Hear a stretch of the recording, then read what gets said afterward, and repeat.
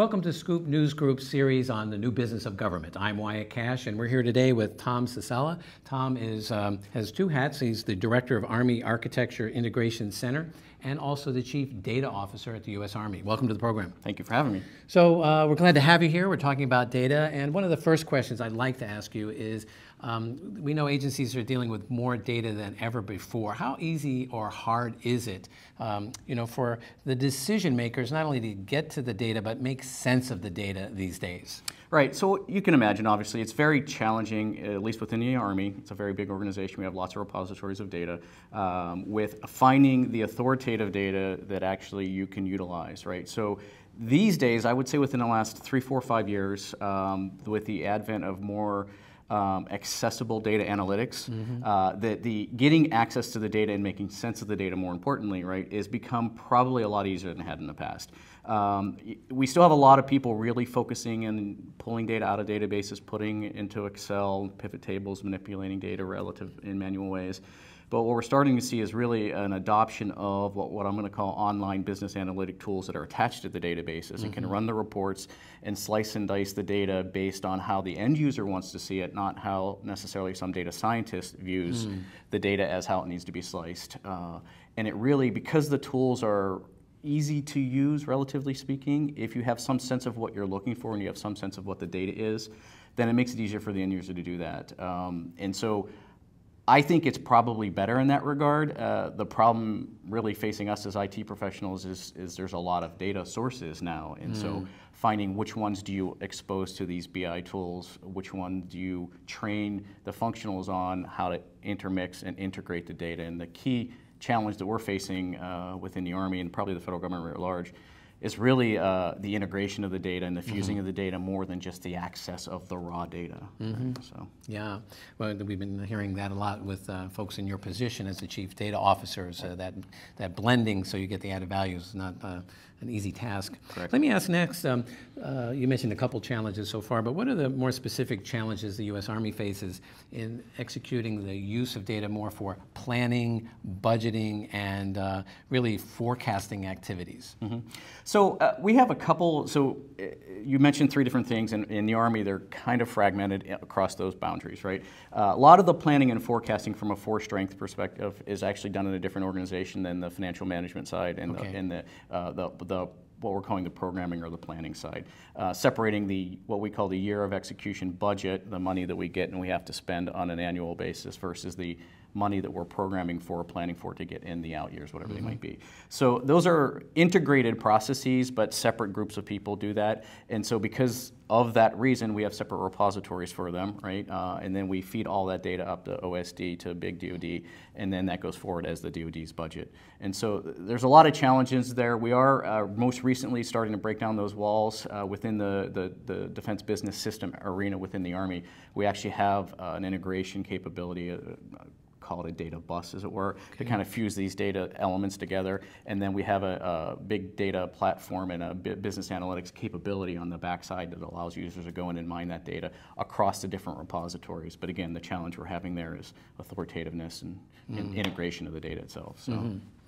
Well, we also hear a lot about the notion of data-driven decisions, and so can you talk a little bit about how the Army is trying to help managers and different program directors make more data-driven decisions around budgets and or plannings for activities? Sure, absolutely. So again, it's all integrated into kind of the same set of services, as you will. So we released a data strategy about 1.5 years or so ago, February 2016, that says, the Army needs to make its data available and accessible and trusted and all the different characteristics of data. So what we've done in the interim time is, especially on the ERP, the resource planning side, we've integrated a lot of those data sets and then added this business analytics capability to expose it to the users.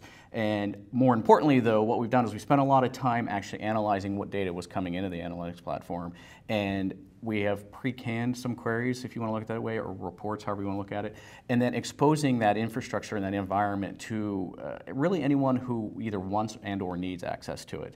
So that's one thing that we're doing. On top of that, we're also, on behalf of the Chief of Staff of the Army, working on what he's calling his dashboard, which is really a readiness dashboard for the Army. How ready is the Army to go to war, preparing for war?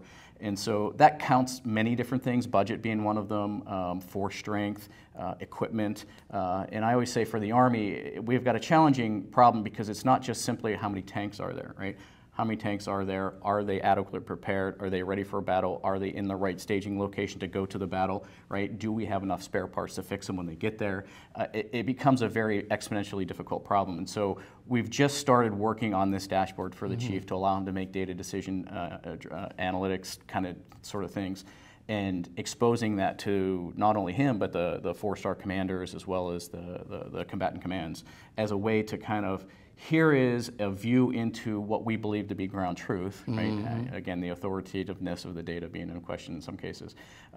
But we believe with what we've given to him anyway is high confidence data that a legitimate decision, life or death or otherwise, can be made upon. So. Well, certainly it sounds like you're able to get data aggregated and moved up.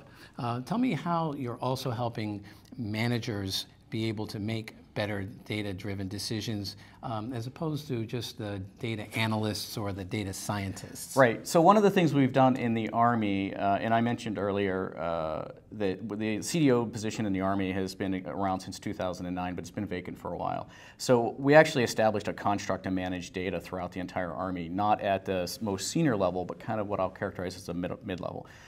So we have the Chief Data Officer and what we call data stewards and domain stewards. And so what they're really responsible for is at their domain level, whatever it might be, whether it's financial management or accounts receivable or accounts processing, they are responsible for understanding their data and then making sure that they take the data strategy and make that data accessible and then turn around through the Army Data Board and say, hey, this is our authoritative source for troop strength, for example. And so the data stewards are generally, I don't want to call them mid-level, but they're in the kind of next level down of echelon in the headquarters element to allow them to expose that data. And then we are most recently, now that I'm on board, started working with some of the COCOM commanders and within the IT world, the sixes, whatever they might be, the G6 or the J6, to kind of work with those IT people and say, what are your commanders' functional requirements for accessing and manipulating data, which is something that historically, when we're focusing on the COCOM, Army, DoD-wide, it's really been about the warfighting effort and intelligence data. So now we're saying from a business perspective, right, a lot of the COCOM commanders have realized that they really need to manage their budget more effectively, right, and apply resources based off of some predictive analysis from the intelligence community. And so we're really trying to get them integrated with some of the financial planning and the palming and planning cycles of the DoD to kind of expose that data to them forward. And so that's actually being handled kind of at the mid-level of the organization and then promulgated up for decision makings and then obviously back around to the top of the building. Well, terrific. And lastly, just very briefly, in wearing two hats, you operate in a vertical, yes, and then you work on a horizontal as the Chief Data Officer. What's your advice to other Chief Data Officers that are trying to work across silos to bring greater value to the data that they're working with? Right. So the number one advice is really build a coalition of the willing. Right. That seems kind of patently obvious in many cases, but what I see is, and because I'm a kind of a long-time IT person, as IT people tend to want to talk about IT things, right? So in your coalition, you need to talk to the functional people that own the data in words that resonate with them and understand with them. You don't need to talk to them about data lakes or data buses or schemas or anything like this. It doesn't resonate with them. It's about what value exposing their data to the enterprise will bring to them as a first, second, or third order effect, right? And then show them the business value of what it says, well, if we were to take your data and integrate it with this other repository, see how much better the data is or how more accurate or more timely the decisions can be made. So I think I guess that's two things, more than one thing, but the most important things that I can impart to any of the other CDOs in the environment. Well, terrific. Well, Tom, thank you for sharing some of the things that are going on at the U.S. Army and the work you're continuing to do over there. Appreciate that. Thanks for having me. Great. Look for more of our information and content about the new business of government on our website. I'm Wyatt Cash. Thanks for watching.